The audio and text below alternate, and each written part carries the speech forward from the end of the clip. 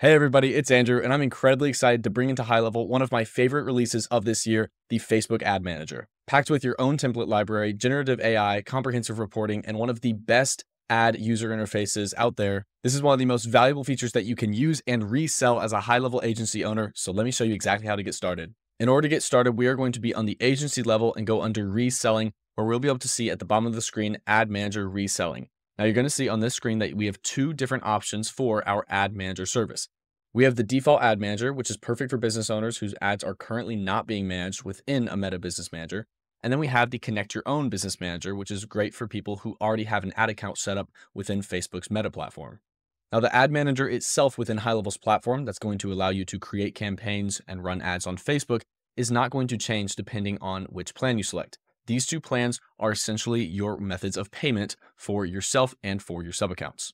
With the default ad manager, you can add between a 0 and 15% markup on the ad spend budget, and then HighLevel will charge 10% of the remaining ad spend after your markup.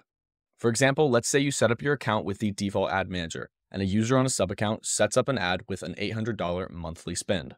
After they create and publish that campaign, HighLevel will receive 10% of that $800, and then you as an agency owner will receive whatever your set markup is between 0 and 15%. Then the remaining balance is what will be put towards ads. Think of this more of a pay-as-you-go sort of plan. On the other hand, the Connect Your Own Business Manager will allow you to pay a flat price of either $97 a month or $970 a year to HighLevel for unlimited campaigns across all sub-accounts. Now, depending on the volume that you are running through your ads in terms of sub-accounts and actual monthly spend, if you're running less ads, then the default ad manager is probably going to be better for you. And if you're running more, then the Connect Your Own is probably going to be a better option that's going to be more effective and profitable for you and your clients. Keep in mind that this is a one-time action, and after you check this checkbox and click save, then you will be good to go. Now, after you've selected one of the two plans as an agency owner, keep in mind that the ad manager will now show up by default across all of your different sub-accounts. If you want to turn these off, then you can turn these off in sub-account settings. So our sub-accounts now have access to the Facebook Ad Manager's feature, and we'll see this under marketing and then ad manager in any of our sub-accounts. We're starting here with a blank account that hasn't had a Facebook page connected, but if you already have one connected via the social planner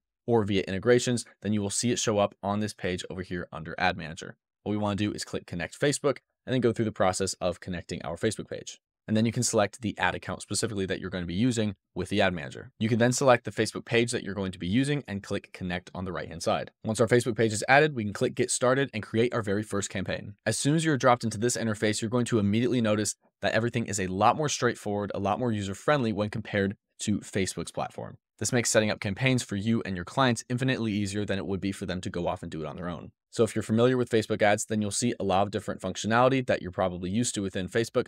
But if you're not familiar to it, then all of this is really intuitive and still will make a lot of sense. We can select two different options for our objective, either lead generation or website traffic. Keep in mind, lead generation is going to be using Facebook lead form. If you don't have one created, that's totally fine. You can create one right from this screen by clicking create Facebook form. Now, this is different from forms and surveys within HighLevel because these forms are going to be native to Facebook's platform. That way, whenever somebody sees your ad, they're not having to go off to a separate screen in order to give you their contact details. They get to do all of it within Facebook, which increases conversions. When you're creating your form, HighLevel has lots of pre-built assets from anything like the form type to the greetings, questions, what questions you're going to be asking within your form itself, and it makes it really intuitive to actually adjust your form to your specific business needs. You can also adjust your call to actions with your buttons from Learn More, Shop Now, and lots of different things. Now, after you select your objective and adjust certain details like the ad categories, then you can move on to placements. Placements can either be auto or manual. If you want to make an ad that's specifically to be made on stories, reels, in-feed posts, maybe because it's a specific size that looks best in those placements, then I would recommend you use manual. But if you're making an ad that's going to look good no matter where it is, then auto is going to be perfect for you. Now, under text and media, this is where you can add in your primary text, which is going to be the text here at the top of your ad, your headline, which is going to be seen down here, and the description, which is going to be down here. You can also add in your media being photos or videos. Currently, we support single photos or single videos, and carousels will be coming soon. Now, when you upload your photo or video, you'll be able to see your media right here on the right-hand side where you can delete it if you would like to. And you can also see a preview on the right for feeds, stories, and reels for exactly what your ad's going to look like. Then when you click next, you will see the next step, which is where you're going to be determining your budget and audience. Currently, there is a budget cap of $3,500. And of course, make sure whatever amount you put in here, you are prepared to pay and be charged to the card on file that we are going to get to in a second. We can also adjust the budget between daily and lifetime. If we set it to lifetime, Then we will see exactly how long the campaign will last. So let's say we want to make it last a week, and then we can set it up just like that. Under your budget, you'll see your audience controls where you can add in geographic locations. For example, if you're running local business ads, then make sure you're adding in things like the city around the business that you're going to be running the ad for. And then also we can adjust things like interests and demographics at the bottom under intended audience. Now make sure you look into local and federal laws for whatever business you're running these ads for. Some business types don't allow specific types of targeting and things like that. So make sure you look that up before you put in target interests or demographics. Feel free to look around in the interest dropdown where you can see all the different types of interests that customers can have. For example, these are typically things that they're searching up or things that fall on their feed pretty often. Lookalike audiences are only for if you've already ran ads previously or if you have a current customer list that you can create an audience off of. So for most people, this is going to be a little bit more on the advanced side. And then retargeting is also going to be for people who have already ran ads, and it's going to retarget back to people that have shown interest in your business. Now, after you've determined the details via the interest dropdown, your language dropdown, gender, and your age range, then we are going to move on to the next step, which is going to be reviewing and publishing your campaign.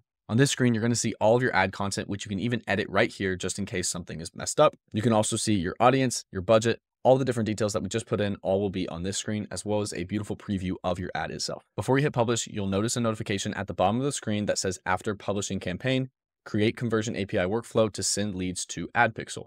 This is going to be a little bit of extra work that's necessary to get these ads running properly, but I promise you it's super simple. So let me show you exactly how that works. Now, once you have your pixel created from either before on Facebook or through HighLevel's platform, we are going to head over to workflows. Our first step is to create a new workflow from scratch. Then we are going to add a trigger for a Facebook form submission, which we're going to see right here under events. And then we are going to add our Facebook conversion API action, which you will see if you look up API. For this purpose, we're going to click Ad Manager since we're doing this under the Ad Manager, and you'll see Pixel ID is right there. And you'll see a dropdown for our Pixel ID where we can click the pixel that we are using. Now, if we were trying to create a conversion API using this workflow without using HighLevel's Ad Manager, we would have to go through the steps of getting all of the pixel information, things like the access token, the ID, the value from Facebook, and then putting it into this workflow, which is a lot more steps for you and your customers. This is just another one of the ways that this feature makes it way easier to run Facebook ads on your platform and makes it a huge value add for you and your clients. You can set the value to whatever you'd like. So we're just going to say 10, and then we're going to click Save Action. Once this is set up, you can turn it from draft to publish and click Save. And now your conversion API is going to be set up so that way all the information from your Facebook ads will be sent back to the system so you can track your leads better, which means that now you can see reports on Facebook ads through HighLevel, you can create posts on Facebook through HighLevel, and you can create and run and manage your ads through HighLevel, which means you and all of your clients don't have to go to any other platform besides HighLevel in order to get all the value out of Facebook that you can. And if you're running a business where your focus is giving your clients a great experience, allowing them to run their businesses effectively using your software and effectively market their business to the rest of the world without having to mess with softwares like Facebook that can potentially bring lots of headaches, I'm sure you see just how much value this feature brings to HighLevel as a platform and you as an agency owner. But in addition to the Facebook ad reporting that you see on this screen, you also will be able to see a summary of your ads back in the Ad Manager at this overview screen. You'll be able to see your 3 most important metrics, which are cost per click, reach, and spend, so you can see how your Facebook ads are doing right at a glance. With all this in mind, I'm incredibly excited to bring this to you. So go into your agency account, select a plan, and get this out to your clients as soon as possible. It's going to make a huge difference for yourself and for all of your sub accounts. As always, if you have any questions about this feature, leave a comment on this video, and thank you so much for watching.